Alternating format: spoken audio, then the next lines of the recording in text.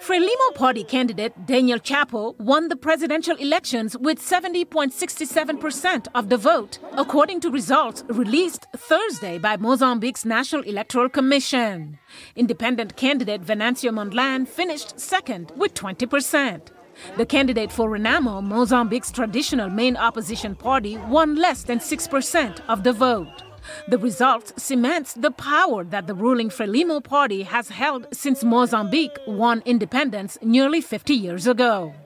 Some analysts predicted Frelimo would hold on to power, despite the enthusiasm young voters expressed for Mondlane ahead of the vote. The terrain is already prepared.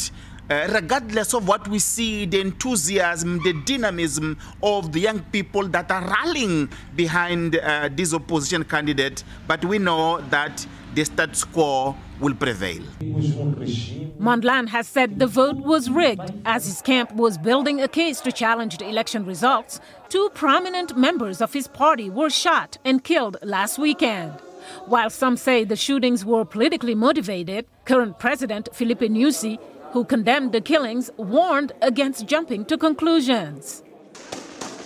Earlier this week, police fired tear gas and bullets at opposition protesters in Maputo. While observer missions from the European Union and Southern African Development Community have yet to give final assessments of the October 9th election, the EU mission said this week that some of its 179 observers were prevented from observing tabulation processes in some districts, provinces, and at the national level.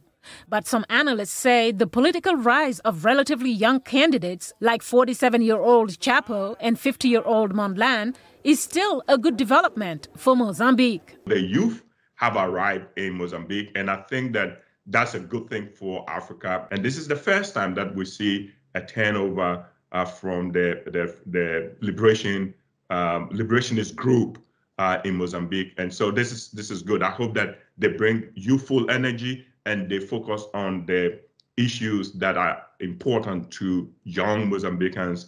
Kweku Nwama says those included poverty and insecurity issues in the northeast, where the government is battling insurgents in the gas and oil-rich Cabo Delgado province. What's going to happen in Cabo Delgado?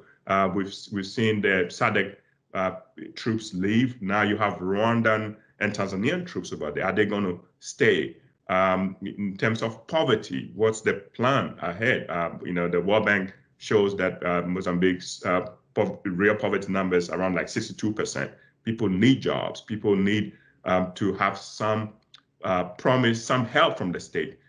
Meanwhile, runner-up candidate Mondlane has called for 2 days of national standstill and peaceful protest. A spokesperson for the U.S. State Department called on Mozambicans to reject violence and to use peaceful means to pursue electoral grievances. Mariama Diallo, VOA News, Nairobi.